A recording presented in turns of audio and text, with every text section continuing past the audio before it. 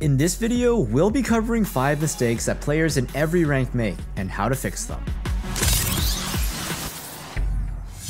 What's going on, ProGuides fam? It's your resident Radiant, Royal G. Hope your rank games are going well. Lately, I've been noticing that there's a few mistakes that people tend to make across all different ranks, but aren't really aware of or don't know how to fix.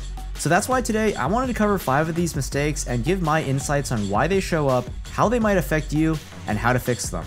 Some might apply to you very often, while others might only show up every once in a while, so it's always a good idea to come visit ProGuides.com and book an Immortal or Radiant coach if you want more personalized advice. With that being said, let's jump right into it.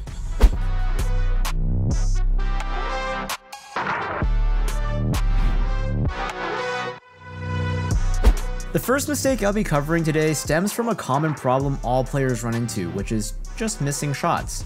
Usually when someone loses a duel or misses a shot, their first reaction is, "Aw man, I whiffed." But in a lot of cases, it might have been another reason instead. Aim is obviously one of the core skills in Valorant and has a ton of impact on performance and improvement. But when players miss a shot or lose a duel, many fail to start thinking about how they took the fight or how they could have played the situation better. Aim is extremely important, no doubt, and sometimes a misplay can be chalked up to a whiff, but more often than not, there's way more factors to a duel or situation. Good aim is a huge factor for a good player, and building up good aim should always be a player's goal when improving. But if you focus too heavily on the idea of aim being the reason you lose fights or aren't performing, then you could be tunneling on only a small part of a much bigger issue. Just know that if you're not hitting shots, it might not actually be your aim, but the positions you're putting yourself in. With better positioning or maybe better timing, the fight might have been completely different or much easier for you. And before we head into the next mistake, let's have our question of the day. What's one mistake that you constantly see players make? This won't be on the list, but one of my pet peeves when coaching players is seeing how they waste their freeze time. Too many players don't check economy or figure out their game plan in the freeze time and end up being lost when the round starts. It irritates me to no end because in some cases, just a better starting position could have made all the difference in a round. Let me know what mistake you constantly see in the comments. The second common mistake on our list is related to clearing angles, which is an essential skill required for any player worth their rank. But how this mistake shows up isn't actually because a player is bad at clearing angles, but instead they're actually too comfortable with it. And that's autopilot clearing. Because crosshair placement and clearing angles is something that's so basic to a player's skill set, people often start being able to clear angles naturally without even putting in too much effort. But in the process of doing so, pretty much every player has had times where because they're so used to it, they do so without actually thinking about taking a fight. And the result of that is you going through the motions of clearing an angle, and then suddenly realizing there's an enemy there. And by the time you double take and actually focus up to fight him, you're already dead. Clearing angles at the end of the day is actually a lot about focus, because even if you're staring at the enemy, if you aren't focused and ready to shoot, you won't mentally draw that connection to click mouse 1. And in reality, the way for you to fix that is pretty simple, although hard to implement. All you have to do is become aware of the possibility of autopiloting and treat each angle you clear as a potential gunfight incoming. That way, you stay focused while clearing angles, and that can save you from an embarrassing misplay. This next mistake is something that is all too common amongst all ranks because we're in a ranked environment and people tend to play with less discipline. But I think as soon as I mention it, you guys will immediately remember situations where this has happened. The problem I'm thinking about is rushing rotations. Of course, this doesn't apply to the same to each player because everyone has different positions on the map. But at the same time, every player is at risk of creating an opening for the enemy by rushing rotations regardless of position. So instead of fixing this case by case, it's often better to think about a few rules and understandings that can help you minimize this problem. First of all, if you're, for example, on C on Haven and your teammates run into enemies at A long or short, you have to realize that if the enemy actually decides to rush site and take it, you wouldn't be able to get there in time anyways to defend the rush. So even if you were to instantly rotate, you don't actually get any benefits. Instead, you just open yourself up for a C-lurk or a potential garage lurk. This applies to most maps though, because sites are designed to be sufficiently far away from each other so that rotations can't be super easy.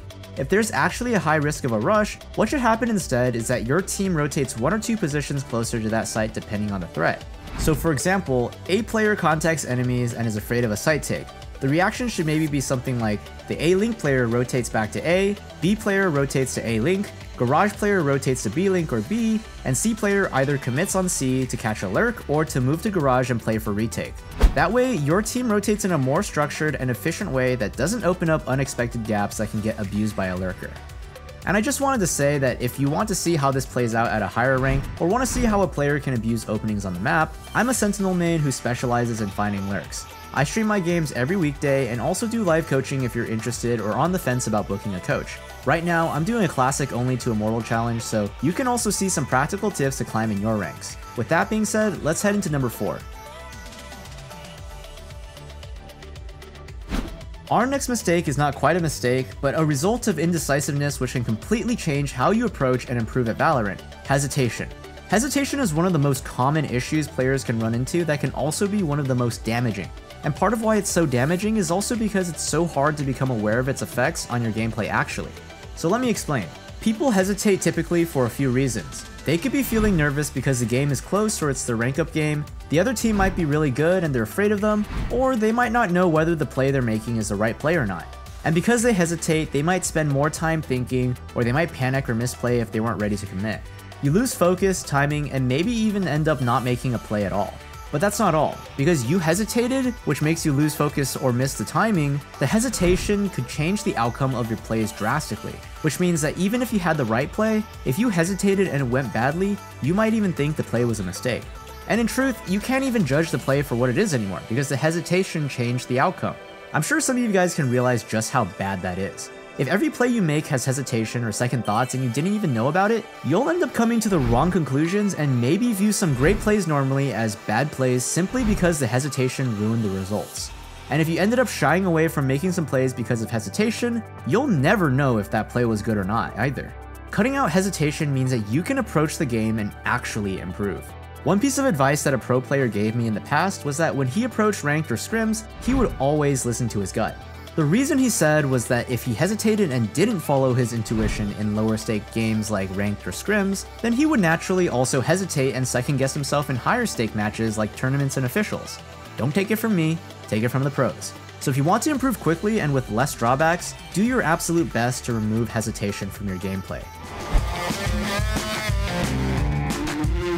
For our final mistake, we have a topic that most players in the community believe they have the answer to, which is a whole conversation surrounding playing for wins versus kills. And some of you guys might be thinking already, isn't the mistake obviously focusing on kills? Of course you want to play for the win. To which I would say the good old, yes, but no. You see, the topic is actually a lot more complicated than most people think. On one side, we have the easy target, which is playing for kills, something a lot of duelists tend to do. And if you were to ask anyone why playing for kills is bad, they would immediately say, because kills don't mean wins, or playing for kills might make you overheat and lose your team the round, or a bunch of other reasons. But if you were to ask someone why playing for the win is bad, you'd probably be met with confused looks and people saying, playing for the win is always good. What do you mean? Well, I'm here to tell you from experience as a Radiant player and coach that both have their flaws and benefits as well. Let's start with players who play for the win, which are usually Sentinel and Controller players. While it's good to focus on objectives and plays that can give you a better chance of winning the round, there's a big issue that playing for the win runs into, which is what fights are worth taking and not worth taking. After all, it's impossible to win unless you kill your opponents, but at the same time, you want to make sure you're giving your team the best chance of winning. For players who run into this line of thinking, hesitation becomes a common result, because you're trying to think so much about how to win that you end up playing too passively or start to avoid taking 1v1 duels and instead try to only outplay your opponents. And this problem isn't isolated to itself. Outplaying someone is significantly harder than winning a gunfight. That means in order to outplay someone, you have to go through extra steps, extra considerations, and in each of these steps, there's a chance of making a mistake. The more complicated the play, the more likely it is to run into errors unless you're a pro who's practiced it many times in the server. For players trying to improve, you're closing off a whole side of the game that is much simpler and sometimes even more effective than trying to focus on the win, which are situations where taking the aim duel is actually the best play. And what's more, players who focus only on the win tend to focus so intently on playing smart that their mechanics become weaker and they spend less time training their aim, which then lead to bad performances when playing against more aggressive players that are willing to take the duels. At the end of the day, you still need kills to win a game. No matter how good you are at playing for the win conditions, going 5-20 is just not a good look for your chances of winning. Now on to the more obvious mistake, which is to focus on kills, something duelists and aggressive initiators tend to do. We all know that focusing on kills has a lot of issues like overheating, baiting teammates, and generally being a bad teammate. But one thing that focusing on kills gets right, which ironically is why duelist players tend to improve the fastest, is the fact that chasing kills gives you a lot more practical experience. First of all, there's much less hesitation because typically a 1v1 is considered a good thing, which means the bar is set much lower for a play to be considered good or worth doing. Meanwhile, players who focus on kills tend to focus more on mechanics because that lets them win more duels, which directly leads them to improve at a faster rate. Lastly, players tend to enter more gunfights in a match, and that also means they have more chances to make an impact on the game, whether it's good or bad. A hard-carrying duelist can be a bottom frag griefer from game to game, and that makes it much easier to recognize when you're playing badly versus playing well. All of these reasons may seem shallow and bad to follow, but if I'm being honest, they're much more useful for someone trying to rank up and improve. And because kills are still needed to win a game, even if you don't exactly know why getting a certain kill will help you win the game, getting that kill could still have a very big impact on how the round turns out. So the truth is, both focusing on kills and the win are mistakes that players tend to make. It's actually more like a spectrum. Kills are a more practical way to achieve the victory, while winning is the end goal that guides players more intentionally. Neither is completely in the right or the wrong, and trying to argue for only one is to be ignorant to the nature of the game. Which is why if you're a firm believer of either side, the first step to fixing this is to become more open-minded about the benefits and costs of both approaches and find the perfect middle ground. And with that said, that's our list of 5 mistakes that players in all ranks tend to make. Let me know if this helped, and consider liking and subscribing if you enjoy this type of content. It's been Royal G, and good luck on the grind.